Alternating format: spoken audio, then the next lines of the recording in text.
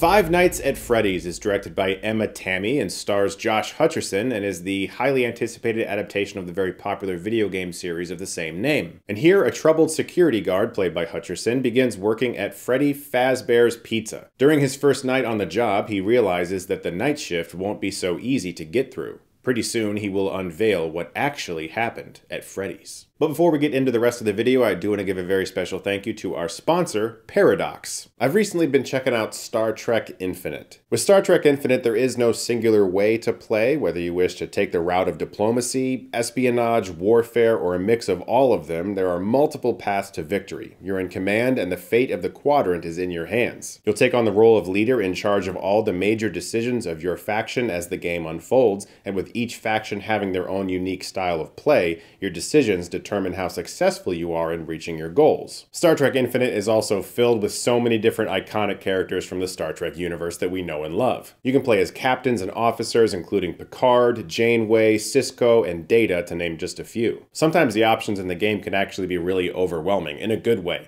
There really are so many different ways you can play the game, and it doesn't feel like it's pushing you towards any one thing. I haven't had a chance to talk about a lot of the films or TV shows on my channel, but I am a big Star Trek fan, and maybe in the future I will. So I've had a lot of fun going through this game and seeing a lot of familiar faces and starships, and having a really good time with it. So download Star Trek Infinite. It's a really fun mobile game. There's a link for it in my description below. Thank you so much to Paradox for sponsoring this video. So full disclosure up front, I've never played a single Five Nights at Freddy's game, so this review is going to be for the people out there who haven't. As far as the lore and the fandom, I did see it with a friend of mine who loves the games, and so because of my friend, I was able to learn a lot of things after the movie that the movie tributed, paid homage to, and some things the movie changed. And according to my friend, there are things in the movie that some fans might scratch their heads over.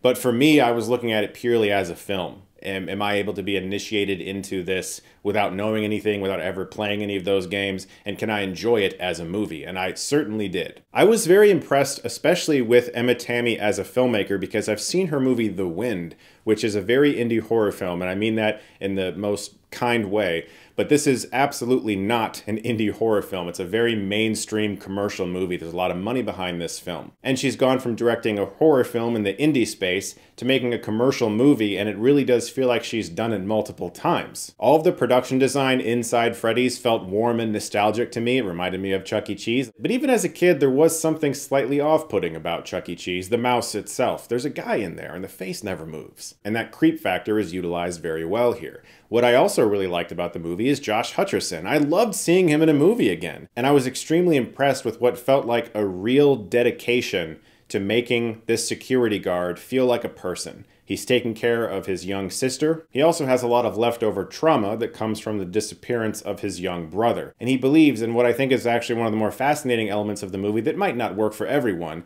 that if he can get inside his own dreams and train himself to remember things that are buried deep within his mind, that he could remember the person who took his brother. I really didn't expect any of this. I figured we'd spend most of the movie inside Freddy's battling animatronic monsters, and that certainly happens in the film, and there's an aspect of the movie that builds upon the creep factor of animatronics coming to life and what they might do if they decided to kill people. But along with those very well-directed horror sequences, the film does have a real heart to it, and that's actually where the movie spends its most time. Because not only are all of those things happening to him, but there's a custody battle potentially going on where he wants to make sure he can continue to take care of his sister, while his aunt, who's not exactly the nicest person alive, would prefer to have custody. So the movie does a very good job fleshing out its lead character, maybe even more than it should. I felt like I had enough, but they kept piling on interesting things for this guy to do. I really can't begin to describe just how much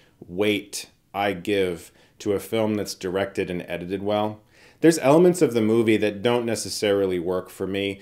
There's a few reveals that felt a little hammy. There's one character that has some very sinister plans, and some things go wrong with those plans, and it feels like it's forgotten about and rarely ever mentioned again. On the PG-13 rating, some people are upset about this, which I of course understand. Again, didn't play the games, so I don't feel like I am being betrayed here in some way. But there was actually a surprising amount of gore for a PG-13. There's some sound effects and some close-up shots shots of dead bodies that I thought actually pushed the boundaries of the PG-13 rating. But there were some times where it felt like they were trying to edit some of the potential language that could be in the movie. One character sees something that startles him and he screams, "Oh my goodness." And this movie does a thing for me that's a little bit of a pet peeve, and a lot of films do this, and it's sort of like a failure to communicate the proper reaction to an everyday person seeing something that challenges everything they've ever known about their life and planet Earth. And their reaction is a little bit too muted. And I just need these characters to have like a nervous breakdown for a second to accept that like things are happening on another plane in this movie that they've never experienced before, instead of being like, oh, that's weird. Huh. Well, I'm going to go clock out, so I'll be back tomorrow. You guys have a nice night walking around. So I don't really know if fans of the games will be pleased with this. For all I know, it could be hated. I just know that it worked for me as a film outside of the lore and outside of the fandom because I'm not part of it. And I think that younger kids especially will probably enjoy it because they can actually go see it. It remains to be seen if adults feel that way, if they would have rather seen a rated R movie. But I think for me, Emma Tammy's great direction, Josh Hutcherson's wonderful performance, as well as a surprising amount of depth to our lead character. All those things made this movie really fun for me to watch, and I do think that if you aren't that invested in the lore, or maybe you will actually really enjoy it if you're a fan, I think that in general it's a really fun time at the movies. Guys, thank you so much as always for continuing to watch the 11th annual Halloween special. I have a few more videos coming for you for the rest of the month. In fact, you're going to get one every single day for the rest of the month because I went too far and I filmed too many videos. I was having too much fun. And I don't know, I really love doing this special every year, guys. So thank you very much for watching. I hope you check out the videos. There's going to be a link for a playlist in a minute here that maybe you haven't seen yet. Thank you as always. And if you like this, you can click right here and get Stuckmanized.